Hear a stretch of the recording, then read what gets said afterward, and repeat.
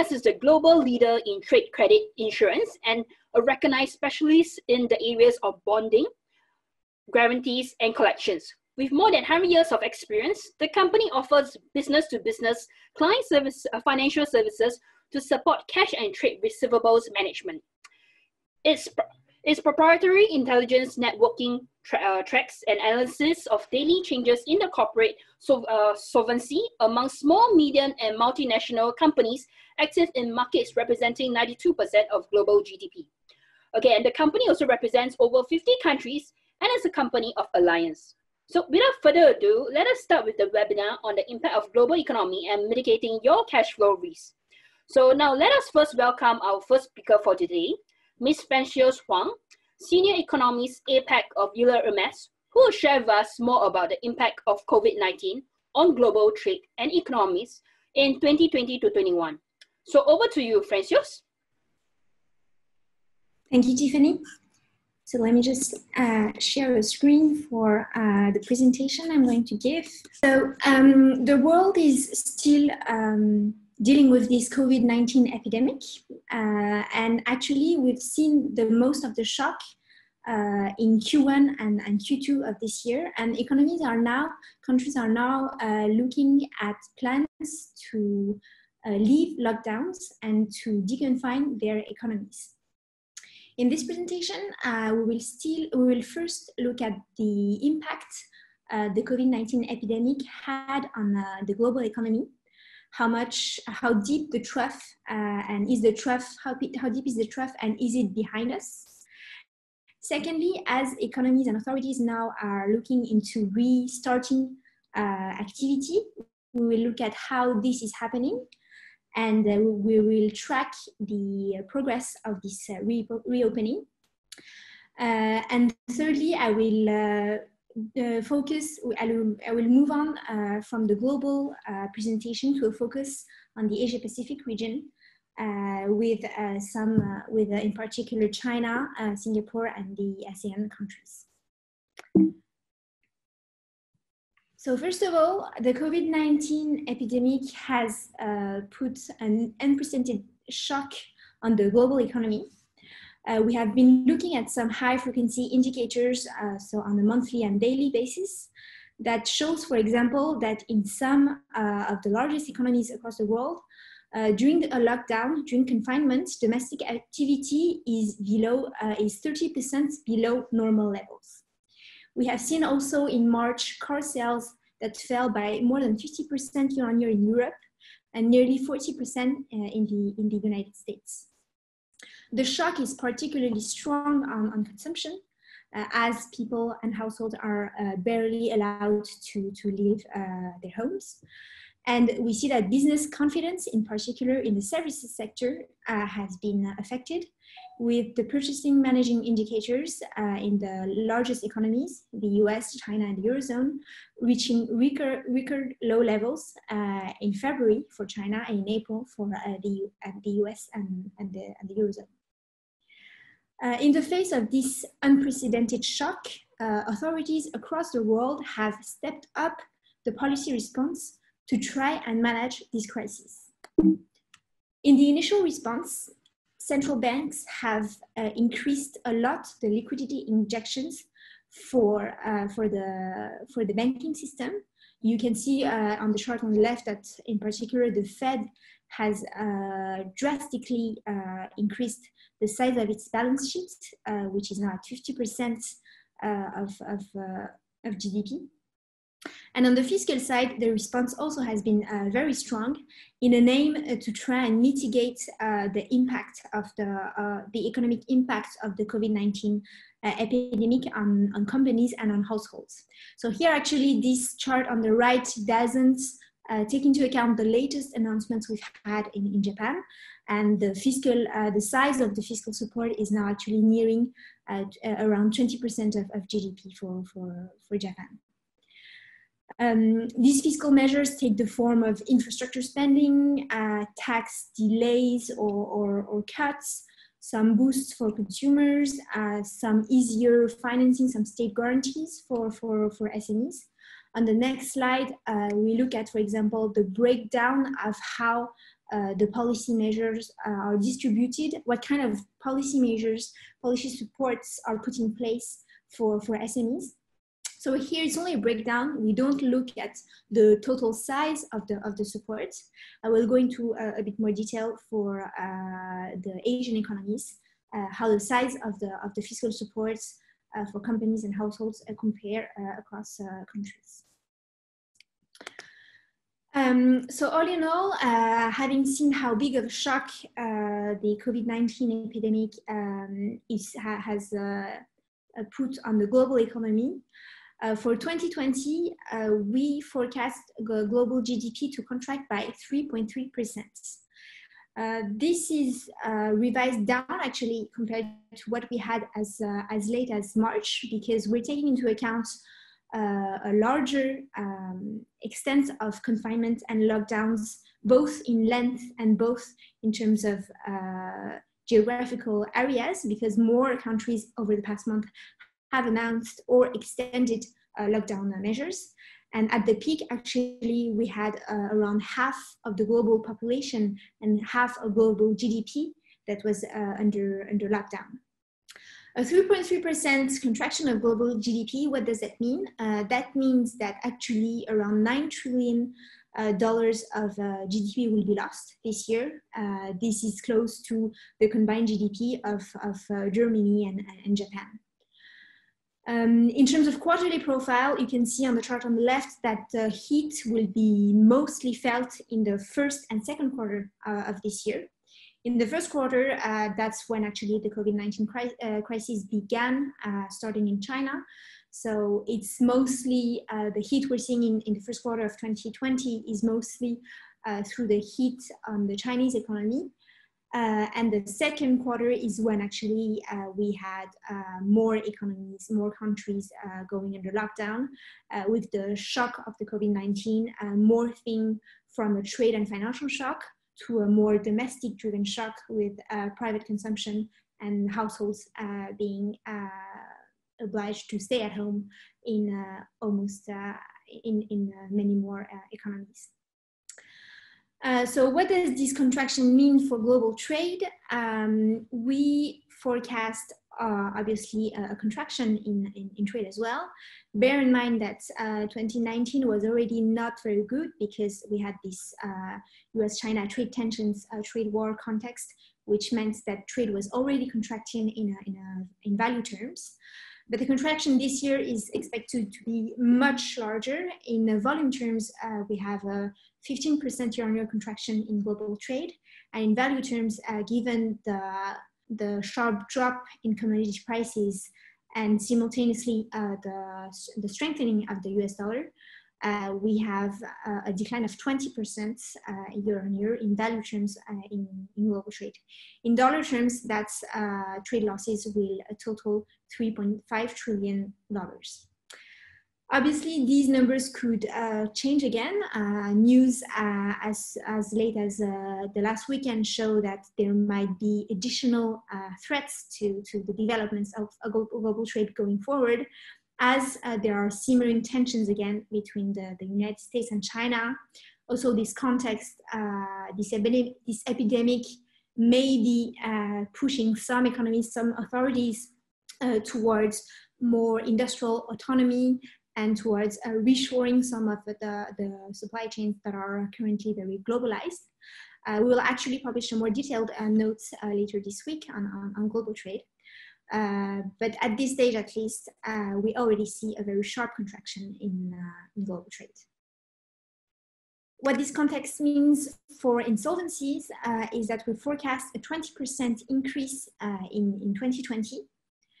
That number also has been revised up actually from what we had in March. In March, we had a 15% increase in insolvencies at the global level. So this 20% increase, now that we have, breaks down into 50% increase in insolvencies in China, nearly 20% in Europe, and 25% in the United States. So there might be some questions about why we don't have an even higher forecast for insolvencies. Actually, our forecast takes into account the historical sensitivity between insolvencies and the economic cycle. And we also try to take into account government interventions that try to mitigate the negative impacts of this crisis on corporates that I've mentioned earlier in this presentation. Which means that, which is why in 2020 we have only, let's say, a 20% increase, but that is not to say that across countries there might be some differences, with some countries seeing higher insolvencies if the government intervention is not as efficient than in other countries. In sector terms, these are the sector rating downgrades that we have done in the first quarter of this year, and that's an update we do on a quarterly basis. So in Q1 2020, if I look at the Asia Pacific region, we downgraded nearly 30 sectors. And actually, we also have the Q1 insolvencies numbers by sectors, and Mabel in the next presentation will go into more details on that topic. Having looked at the shock, the broad numbers of how bad the epidemic will be for the global economy, now we want to look at how countries and economies across the world are going to exit this crisis. So first of all, the question is about how to restart activity, how to restart business activity after confinement and lockdown measures have basically put countries on pause for several weeks and even more than 2 months in some countries. The framework of our thinking on this question is to look at mainly two factors. On the one hand, so that's the horizontal axis on the chart you can see on the right, is the health readiness for a country, for an economy to deconfine. So here we look at the epidemic data. For example, we have built an in-house effective reproduction rate. So it looks at on average how many people one a COVID-19 infected person will contaminate. We also take into account the testing data, and we take into account whether if a winter season is coming up in a given country. And that gives us an idea about, just based on the sanitary situation, based on the development, the evolution of the epidemic, is the country ready for its society, for its economy to gradually come back to normal. So that's the first factor. And the second factor is the economic vulnerability to confinement. That's the vertical axis of our chart on the right. And here, what we look at is how much an economy will be hit by confinement measures. We take into account, for example, the economic cycle. So was the economy already in a good position going into this crisis? We look at whether if there are a lot of employment protection measures that can help people who are without a job because of this crisis. We look at the contribution of tourism to employment, because understandably in the current situation, the tourism and travel sectors are one of the most hit, as people are not moving anymore. And the idea behind this factor is that authorities need to make a trade-off and need to find the right balance in the trade-off between managing the health situation, controlling the number of new COVID-19 cases developing, and on the other hand, what the confinement measures mean for the economy and what the economic cost of a lockdown, of a longer lockdown implies. That's why actually some economies, I'm thinking about a few of the orange points, the group of countries we have named the most vulnerable ones actually. So some of these economies are not ready just on epidemic data perspective to deconfine yet, but they might be considering it already. So for example, in the Philippines, there's nothing official yet, but there are media reports that maybe the president will not extend the lockdowns currently in place beyond mid-May. In Indonesia, there are only partial lockdowns, even though the epidemic situation is not comforting yet. So these countries, given the high economic cost of confinements, may be thinking of deconfining earlier than what the sanitary crisis dictates. And so the more you move on the right, the more you can find countries that have managed to control the epidemic situation. So that's our framework of thinking for how a country can deconfine and how an economy can exit the lockdown. Looking beyond the phase we are now. So actually right now we're between the first and the second stage. The first stage being economies being under lockdown, and as social distancing and confinement measures aim to flatten the curve of the epidemic evolution. In a second stage, we have these gradual reopening of economies. Depending on the country, we're around that stage right now. And what we see is that in a third stage, the global economy will be gradually getting back on track. And in a potential fourth stage that obviously we cannot exactly forecast, an efficient treatment might be found against the epidemic, allowing the global economy to fully come back to normal. So as you can see, actually, in the latest developments on, for example, financial markets, there has been substantial excitement about this potential path of the global economy coming back to normal, as more and more countries are thinking about, are considering a deconfinement plan. However, we would caution that these deconfinement plans are likely to be very gradual. And as a rule of thumb, actually, at the global level, we assume that most economies will be functioning at only 70 to 80% of their potential for a few quarters. So even though societies and economies seem to be coming back on track, it's going to be a very long and gradual process before economies actually come back to full potential. And looking at China in particular, because China was the first country hit by the epidemic. It was the first to put in place lockdown, confinement measures, travel restrictions, and it is also the first to think about coming back to normal. We can see that even now, based on the high frequency indicators we look at, even now activity is probably still around 15% the usual levels. So on this slide, we look at 3 high frequency indicators.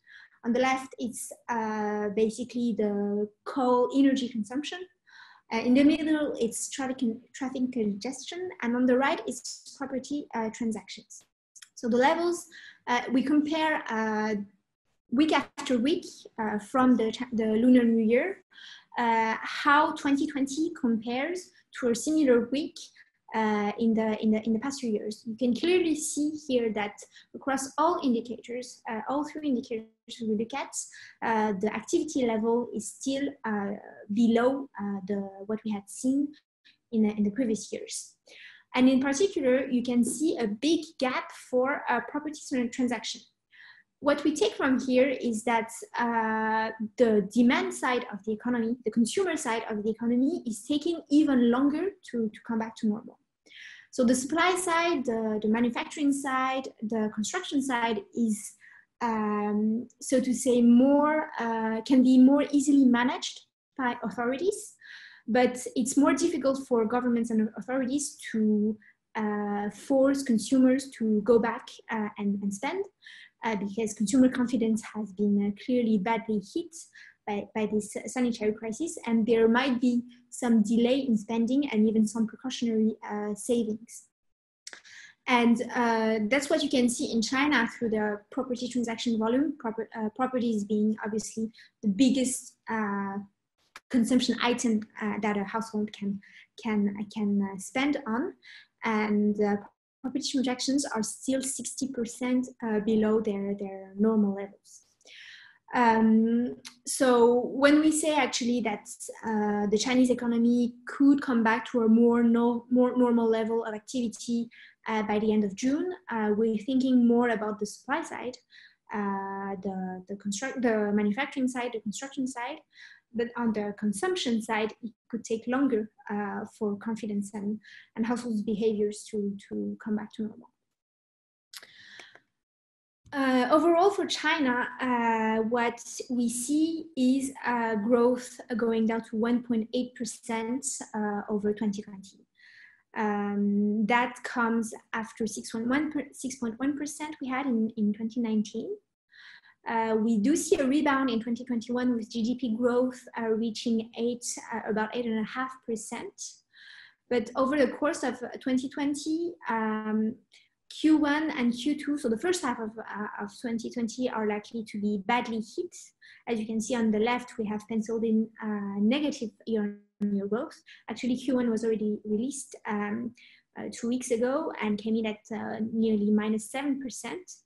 And we have another negative growth forecast for the second quarter of this year before a recovery materializes as the rest of the world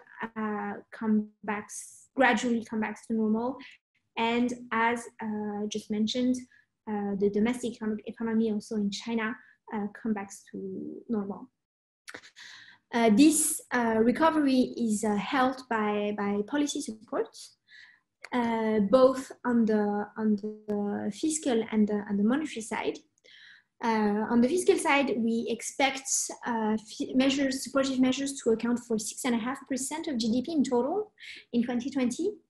So that's relatively large for China compared to previous years, but it's not, as you have seen in the previous chart, and we will see for other Asian countries, it's not particularly large compared to other countries.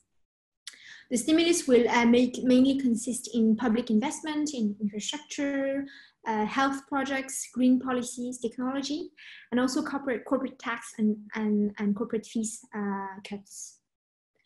On the monetary side, the central bank has injected nearly 3% of GDP worth of liquidity, with a particular focus for SMEs. The cost of credit interest rates have also been brought down.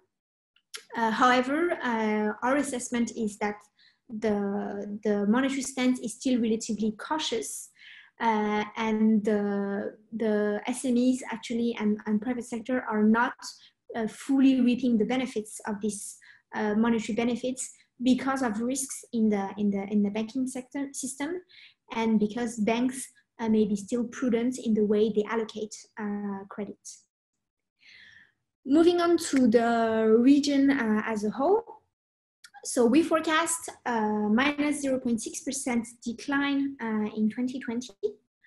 This means that the COVID-19 shock on the region will be larger than what the region had experienced during the Asian financial crisis. Back in 1998, growth was at plus 0.1%.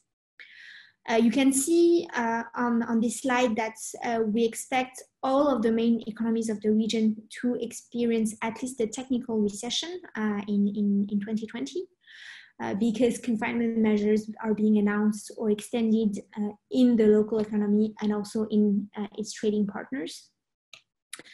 Economies that are seeing a more significant outbreak of COVID-19 epidemic and economies that are more dependent on global trade and tourism are likely to be the ones hit the hardest. So that includes Hong Kong, Singapore, Thailand, Malaysia, and Japan.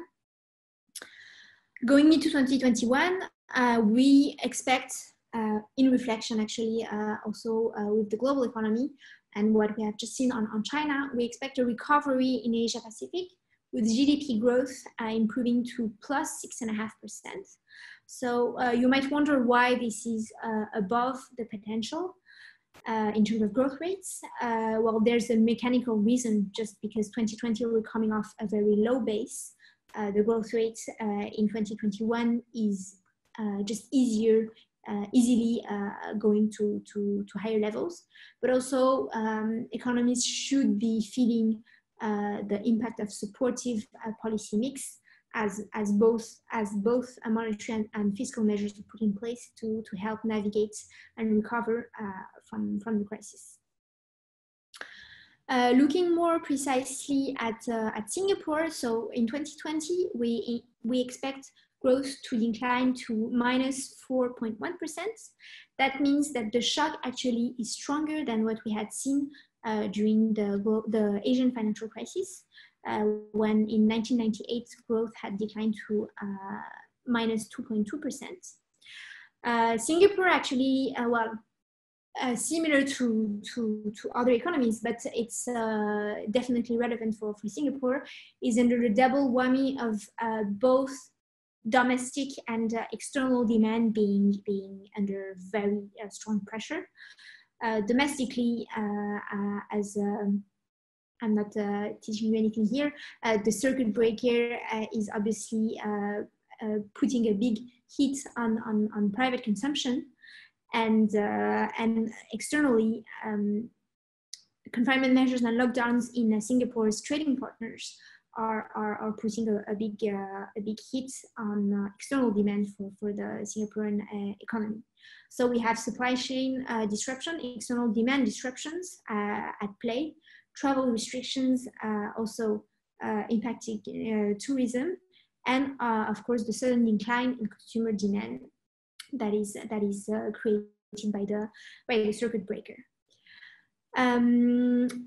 Some other economies to look at. So in Indonesia, for example, we still have at the moment a slightly positive GDP growth forecast for 2020. There are downside risks to this number. One of the downside risks is that actually Indonesia is the economy that is most dependent on external financing in the region, and as the currency depreciates and as foreign investors pull out their capital, that could create financing issues for companies in the country. And if this situation deteriorates, we could be considering to bring down the forecast again for 2020. Of course, there are also partial lockdowns in place. If these are extended in duration or in areas, the GDP growth for 2020 will also be brought down as domestic demand is hit further. The fact that China is coming back to normal bodes well for Indonesia, but bear in mind that other areas of the global economy are still very, very gradually only coming out of the crisis.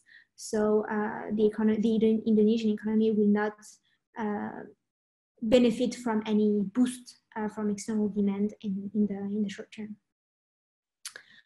In Malaysia, we have penciled in -3.2% GDP growth. That's also the lowest since the Asian financial crisis. Bear in mind that Malaysia is also an economy that is dependent on external financing requirements. So there might be also some downside risk for a number of -3.2% in 2020. In the Philippines, we have a slightly less large contraction at -2.6% in 2020. So the Philippine economy is an economy that is the economy that is most dependent actually on private consumption in the region. So all depends actually on how long the confinement measures and the lockdowns are put in place in some of the islands of the country. At the moment, as mentioned earlier, there are rumors that they might be lifted by mid-March. So that's the next. If that happens, the risks I think are relatively balanced on the forecast we have at the moment.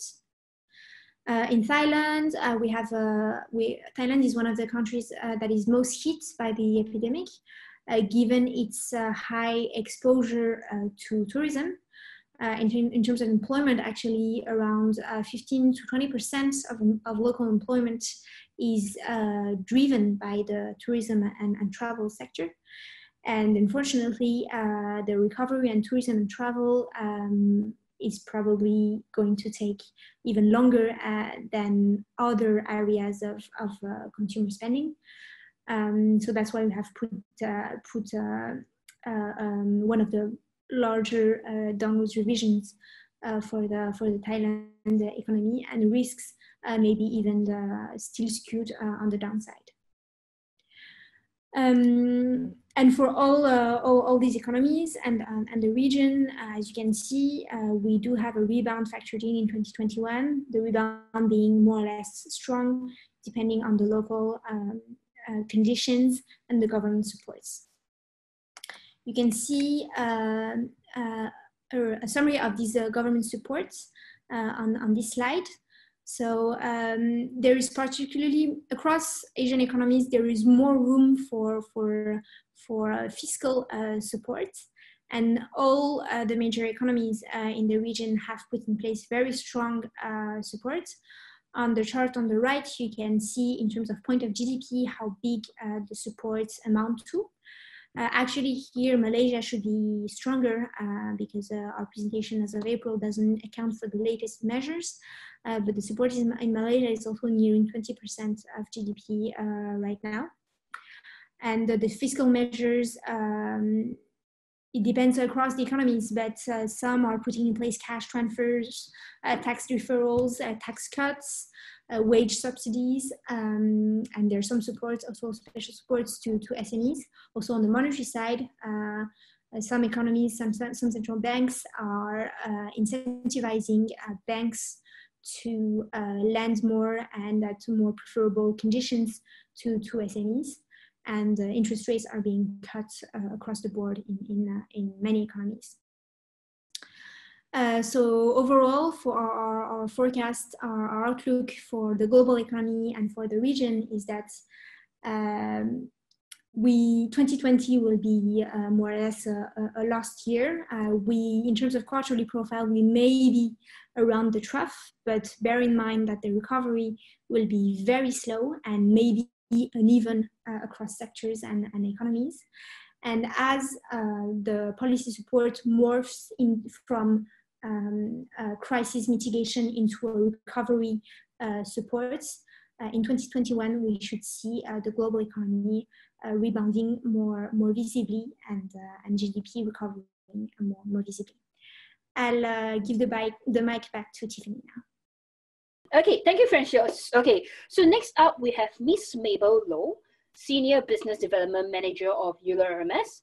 She'll be talking about how the increase of delayed and non-payments will affect your business and what you can do to protect your cash flow and exports against this default. So Mabel, please, can I have you? Hello everyone. Good afternoon. Hope everyone is staying safe and healthy at home. I'm Mabel here, the BDM for Euler Hermes Singapore. Happy to be in this webinar to advocate trade credit insurance, a very common tool these days in helping SMEs today to actually protect their cash flow and export against payment defaults and insolvencies around the world. This slide actually shows our Q1 2020 report, which shows a decline in major insolvencies compared to the record reached in Q4 2019. This decline led to a lower level both in the number of cases and in terms of severity. So you can actually focus on the Asia Pacific sector, which I've drawn out here. We have a total of 20 number of insolvencies for Q1 2020. So you may realize that this is actually due to the decreases in Asia Pacific. I would also like to highlight on APAC, where the total number of insolvencies reached 20 cases for Q1 2020 versus in Q4 2019, where it has fallen by 12 cases. So in APAC, the sector that has the most number of hits will be in construction with 4 cases, followed by agri-food and retail. Generally, globally, 2020 started with a very high number of cases in the construction sector and in the retail sector. North America posted another quarterly increase in major insolvencies, due mainly to the energy sector and retail sector as well. Western Europe has remained a key contributor to the global count of major insolvencies, with 25 cases despite a slight decline, and uneven trends by sectors, in particular, increasing cases in the construction, metals, and machinery equipment sectors. As you all might know, the lockdowns across the world are disastrous for the oil sector. A very familiar name, which you guys might have heard of, Hin Leong Trading, the oil trader founded by one of Singapore's richest men, has filed for bankruptcy protection as it seeks to restructure debts of almost $4 billion.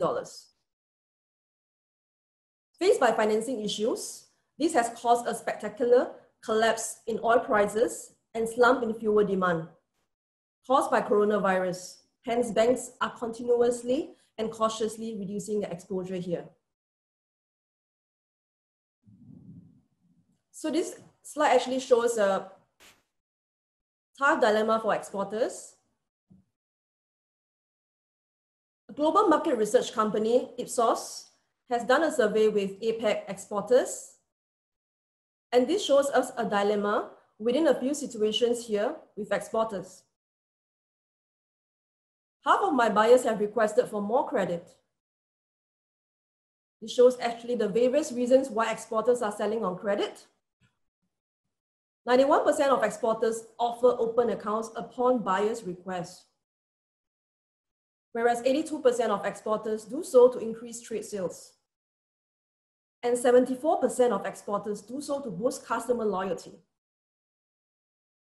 Cases have been seen in an edible oil manufacturer here in Singapore. Looking at revenue, estimated about 15 million revenue in 2018, they have mentioned that we have many overseas customers asking for credit terms. However, we are conservative and do not extend credit to the unknown overseas buyers. So these customers have actually gone to competitors who are able to extend credit terms.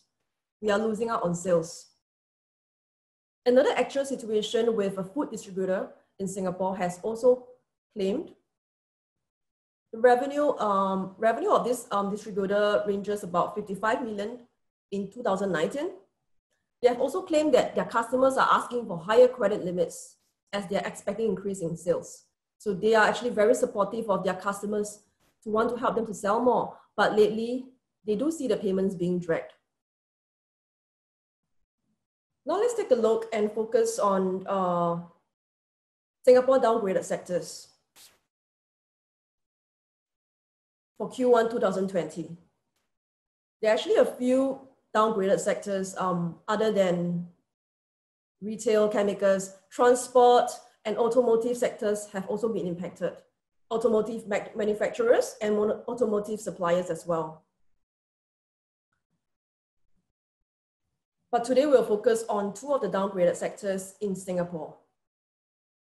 Retail sales, retail trade sectors impacted by sharp decline in tourist arrivals, as well as a fall in domestic consumption due to the COVID-19 outbreak. Retail sales are estimated to remain in red till August 2020, as retailers will continue to face pressure as safe distancing measures are implemented to reduce the risk of community spread of COVID-19. Away on domestic consumption, with adverse impact on retail trade and food services. With the outbreak becoming more widespread, Singapore has tightened its borders control significantly since February to reduce the import of COVID-19 cases. Brick and mortar retailers face challenges in the retail sector, grappling with e-commerce and rising rental pressure. E-commerce players are facing late delivery issues or cancelled orders during COVID-19 outbreak. This is very evidently seen, especially in Singapore as well. Their supply chain and logistics are also heavily disrupted from overseas suppliers. Next, let us look at chemical sector. Global supply chains have been affected by lockdowns imposed by governments in their attempt to stem the pandemic.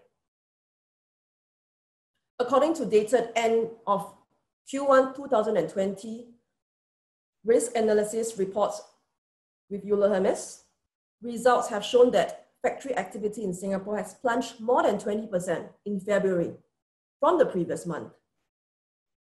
Chemical output has decreased year on year in January 20, with all segments recording a decline.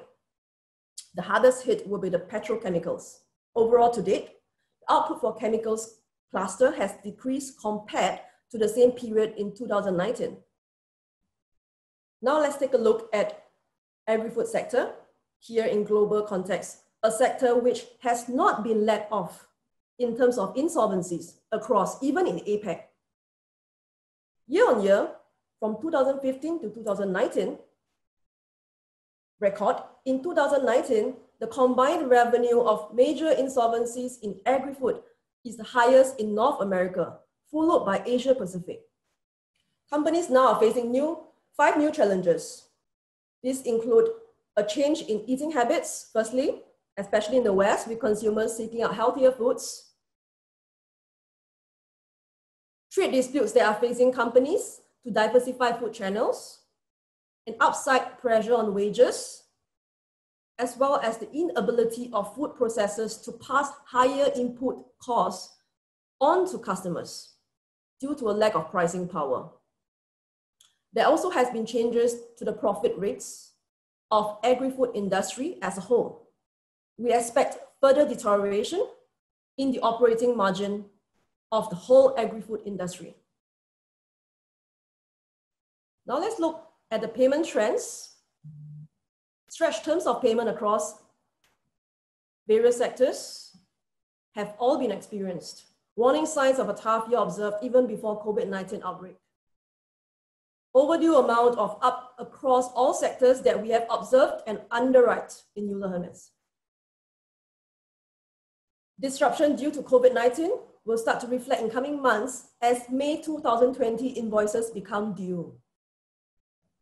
We also see a very significant spike in claims, mainly driven by hard commodities, construction, and electronic sector, due to the impact of COVID-19. And we forecast a rise in global insolvencies up to 20% for 2020. These defaults will increase on the back of this development. How then do you actually protect your receivables? How then do you grow safely in challenging times like this? Now I would like to take you through and have a look at a typical balance sheet structure of a corporate. You can see that assets like land and buildings, machinery and equipment, inventories, etc., they are all insured. However, accounts receivables, which hold more than 40% of an average company's total assets, remain uninsured. This is the only major asset that has been left uninsured. And according to Euler Hermes in-house study source, in 2019, European businesses have written off more than European dollars 350 billion, constituting to more than 3% of global trade transactions due to late payment or even non-payment.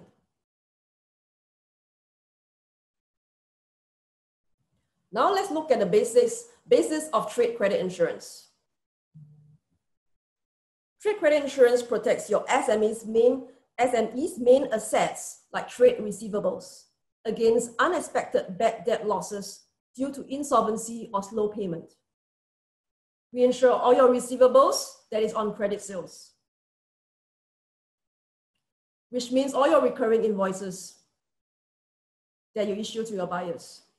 Our multi-purpose solution here is customized to SME size, sector, and business requirements, enabling them to grow safely while reducing the probability of default.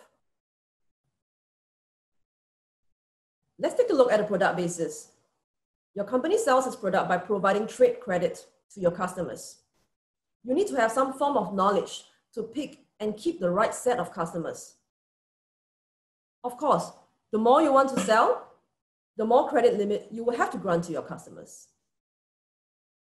And then your customers will have to pay their debts at their due date. Their ability to pay you will be outside your control and is always depending on many factors. Your company's ability to pay your own suppliers, your operating expenses, and your employees' salaries, etc., will also therefore depend on your ability to collect payment back from your customers, where if these debtors do not pay you, your operation and capital runs at risk. Euler Hermes can equip you with the right intelligence and provide coverage and risk monitoring for default and even slow payments in order to let you make informed decisions to pick and sell to the right customers, which is very critical. According to statistics, every third insolvency is a result of another company's insolvency. This is my favorite slide. Now let's focus on the three main points where this tool, this risk management tool, can actually help to add value to your business. Firstly, in the form of protection, trade credits secure your existing receivables against non-payment and insolvency.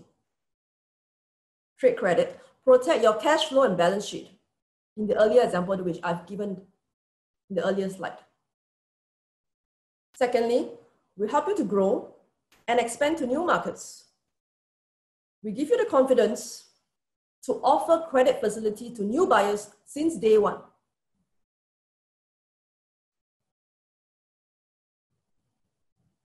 Foreign buyers whom you do not know well, you don't know them well, or you're unsure, please pass them to us and we will assess them. We will let you know on our risk appetite for coverage. We approve the limits and then you sell. We give you the confidence and knowledge on new buyers in the markets that you want to expand to. We also help you to increase your credit limits to existing customers. The last point which I would like to touch on will be in terms of financing.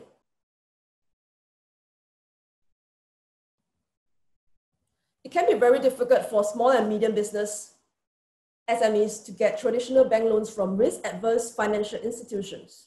However, SMEs do use factoring to obtain financing, under which a business sells its invoices to financial institutions at a discount for immediate cash. This is one of the best ways to improve your business immediate cash flow problem. Trade Credit Insurance, TCI, helps you to obtain better bank financing terms with AA rating with Euler Hermes, as we are the only credit insurer with AA rating.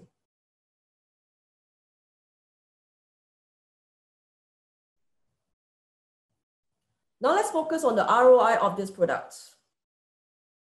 Based on total sales of 5 million turnover, the total amount of credit limits that you will need to grant will be around 850,000, assuming that the terms of payment that you give to your buyers on your invoice is 60 days. Means that the limit exposure can revolve around 6 times per annum. This in turn will bring you 850,000 times 6 times, which in turn brings you to about 5 million sales turnover. At the below section, you will see additional 50,000 SGD additional limit that you're requesting for. So any 50,000 additional limit that we have granted will contribute to additional 300,000 of sales revenue. Well, let's now assume that your sales margin is 5%. Consequently, the margin that you have made on the additional sales will be 15,000. The premium rate charged to be applied is about 0.2% of your whole sales turnover. This 5 million that we are insuring in total, which brings to premium amount payable of only $10,000 Sing. Your new sales margin of 15,000 based on just additional 50,000 limit exposure granted to your new or existing customers has already outweighed your capital outlay, which is the premium payable for a whole turnover coverage of $5 million. This is how amazing this product is. Always time for good news at the last slide. The Singapore government has come together with Enterprise Singapore to help SMEs to encourage and facilitate trade safely, especially in times like this. Government is subsidizing 50% of the minimum premium capped at a lifetime support limit of 100,000. A qualifying company only needs to fulfill the 3 criteria below. Let's look at the eligibility criteria. Business entity needs to be registered and physically present in Singapore. Secondly, you only need to have a minimum of 30% local shareholding by Singaporean citizens or Singaporean PRs. Lastly, maximum group of employment of 200 employees or total group revenue not exceeding 100 million. Simple, isn't it? You can speak to Euler Hermes for further consultation. You can also, this will be my contact. My name is Mabel here again, my email address, my contact number, and do visit our website for free buyer checks as well. Thank you. Okay, sure. Thank you, Mabel. Thank you so much for the presentation. So now let us move on to the Q&A session. We don't really have much time, but we'll answer a couple of questions from any of the participants that have some of the dying questions to ask. So for those participants, if you have any questions to ask, please feel free to click on the Q&A button below to type in your questions. But because of the limited time, please bear with us if we are not able to answer any of your questions. For those who did not answer anonymously, meaning if you have leave your contact, your details there by not answering by not posting the question in anonymous, we will actually forward all your questions to Euler Hermes to answer all the questions that you have, after the whole event. But of course, for those who have, very personal questions that you'd like to email Euler Hermes, you can just email to Mabel emails, contact details there directly. So last but not least, I'd like to inform you there will be presentation deck given. After the whole event, we'll be actually sending you this link via email, and you can actually just click on the link, fill in some of the information, and then you'll be able to download the presentation deck after the event. Okay, so now let us welcome back 2 speakers to answer some of the Q&A questions that some of our participants have with us. Okay, and okay, so first up, after listening to all the different kind of analyses, maybe the first question that I do have from some of the participants is more on Singapore economy, which is more on a question to Francois. Given that Singapore economy is highly dependent on external factors, do you think that we have already come to the full impact of the economic downturn at the current moment, or more to is expected? And on top of that, do you think we are looking forward to a U-shape, V-shape, Nike shape, or even a W shape, for Singapore economy in the next couple of months? Yeah, thank you. I think the worst of the hit for the Singapore economy is not completely over yet, even though we may be nearing the end of the bad sequence. Because first of all, even domestically, the circuit breaker is not lifted yet, and externally, some of Singapore's trading partners are only just about maybe considering deconfining and reopening their economies, but in any case, they are definitely not yet back to full normal levels of activity. And even in our framework of thinking, we have these steps, with first the economy reopening domestically, and only afterwards can we consider maybe the global trade framework and the global trade network coming back towards normal. And given that, as you mentioned, the Singapore economy is so dependent on external trade, this means that the hit on the economy is not over yet. Another factor to take into account, again, it's not in our central scenario at the moment, but if we do have these trade tensions materializing, these threats that were just announced by the United States over the weekend, against China, if these are actually materialized, Singapore will again be caught in the middle of this trade war as it had been in 2019. And in terms of what shape of a recovery, we are still banking on a U-shaped recovery, even though the trough and the length of the bottom part of the U is actually longer than, for example, what we had expected in about a month ago. On our downside scenario is that we see an L shape where we have kind of a protracted crisis of the global economy, and there would be several triggers for that. For example, the epidemic lasting longer than expected, policy mistakes with not enough support or wrongly directed support, any credit events, financial sector crisis events, that would push us into an L-shaped outlook. But at the moment, taking our current assumptions based on the current situation, we are still banking on that U-shaped with 2 quarters long bottom part of the U.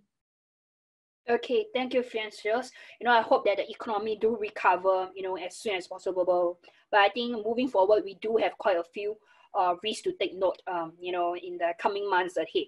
So, okay, next up, I will move quickly on. Okay, next question, I think is more for Mabel. Mabel, I do have someone, Pat. Pat would like to ask about, Euler Hermes trade credit insurance. How competitive is the product compared to bank accounts receivable financing, particularly at the current pandemic where government have initiated, a series of financial assistance to SMEs? I think main thing, like what you have mentioned, that, this trade credit invoicing is quite new to a lot of the SMEs. So, working capital financing to SMEs is definitely not an unknown thing. So maybe you can talk a bit more about the differences and maybe in what scenario SME should consider using more of the trade invoicing versus, just going to the banks and getting some receivables or financing loans from them. Yep. Okay, sure. Yeah, I see the question here. How competitive is trade credit insurance compared to bank accounts receivable financing? I would like to highlight that these are both 2 different products. So what I have mentioned earlier on how trade credit insurance can aid in financing is in terms of, let's look at for example, in the steps of factoring case. The first step is actually to approach the banks or the factoring house, obtain a factoring credit facility. And then the financial institution will take into consideration the SMEs, which is the borrower's financial strength, as well as their invoices, their buyers, their trade receivables, their aging report, and other factors related to the business. So upon satisfaction of due diligence, a credit facility, which we call it a factoring facility, will be granted by the financial institution. So how Euler Hermes step in is, for example, the factor actually takes on the risk of the invoices that remain unpaid. And then Euler Hermes actually comes in at the last part to package. We're actually the back-end credit insurer to give banks the comfort to disperse the funds. Yeah. Okay, so I hope that answers Jane Ong and Pat with regards to the differences of factorings and the banks, the differences with Euler Hermes products. Okay, and talking about that, okay, on the products itself, I do have, okay, Narine. Narine is also asking, what's the minimum turnover for the TCI products? So what's your take on it for Mabel? Sorry, the minimum turnover for the TCI product. I think what she's trying to mean is if let's say, is there a minimum for, the insurance to insure the products itself? Yeah. Ideally, we look at least, I would say about minimum 3 million. Because actually there will be a minimum premium that needs to be applied onto the trade credit insurance. Minimum premium amount of at least Euro $10,000. So in order to make the product more worth it, I would say the minimum turnover that we're looking at is there about 3 to 5 million.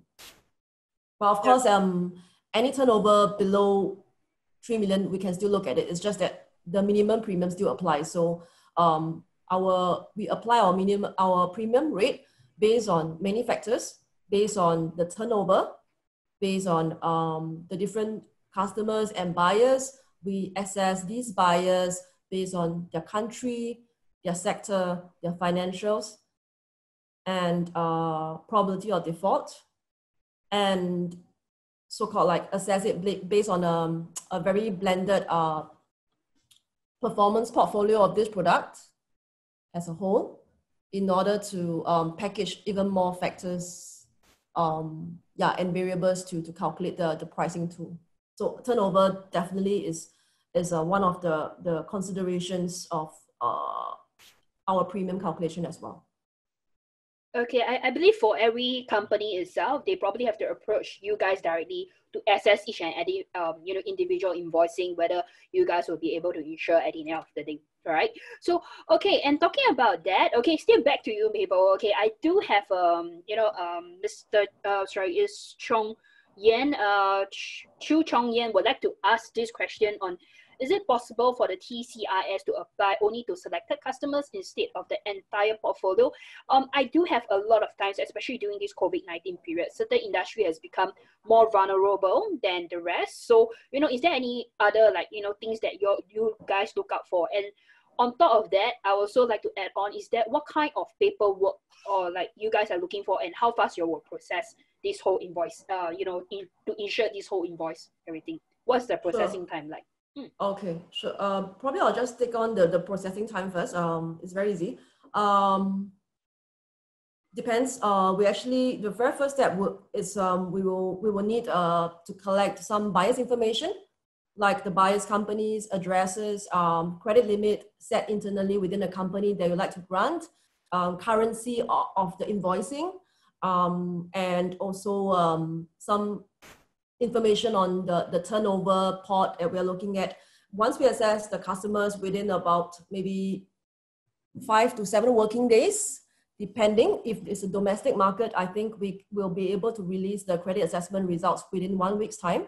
If it's export customers like Indonesia, Thailand, where it's not so accessible to collect the financials, to purchase the credit information report, it might take about 2 to 3 weeks time to assess the whole portfolio. So let's say if we are looking at just purely domestic alone, after assessing paperwork, we just need to fill out the proposal form, make sure that we have the full aging report to ensure that we have clear and full visibility on the customers who are overdue or who have not paid up. And bad debts declaration, the last 3 years loss history information is also very critical in order for us to assess the premium rate and all. All in all, maybe about 2 to 3 working weeks will be the fastest that we can execute it. And I'll take on the first part of the question, where Ms. Chu has asked, is it possible for the TCIS to apply only to selected customers instead of the entire portfolio? Yes, ideally, we'd like to insure all your buyers on open account to ensure a more balanced portfolio, like what I've mentioned earlier. We do not encourage our customers to cherry pick. We want your very good customers, your best, most excellent ones. We want your not so sure about them customers, and we want your really weak buyers as well included, so that the good buyers can actually carry the weaker ones ahead to achieve a more optimal overall risk grading, as well as a more blended premium rate will apply to the whole turnover portfolio. What is not covered will be things like cash transactions, intercompany sales, disputed invoices even, and overdues that has occurred past the maximum extension period when we start the policy. Yes, so we ideally want to insure all your credit sales. Okay, thanks, Mabel. I hope that, answer holistic questions to some of the questions for being posted.